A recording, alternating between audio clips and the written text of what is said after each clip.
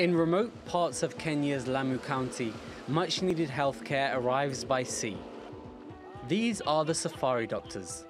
They carry all the medical equipment they need to set up a mobile clinic.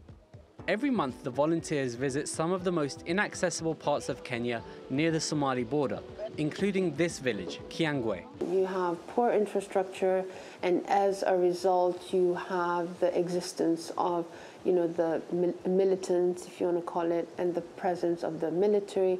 So traveling around becomes tricky. There's some villages that we have to make a last-minute call if we can go to or not.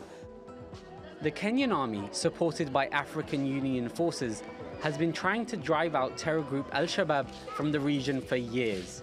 At the mobile clinic, Bilai Abdi receives treatment.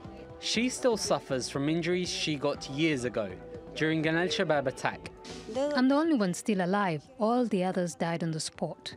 For many Kiangwe residents, the Safari Doctors volunteer team is the only quality healthcare available. Rufia Aluso was working in a field when he cut his finger with a machete. The mobile clinic means he won't have to pay $200 to visit the nearest hospital. It's too far to the hospital. It's a problem. There's no money, and you need money to go and see a doctor. And that's money that most people here don't have. So the monthly visits by Safari Doctors are a lifeline for Kiangwe. Abubakr al Shamahi, TRT World.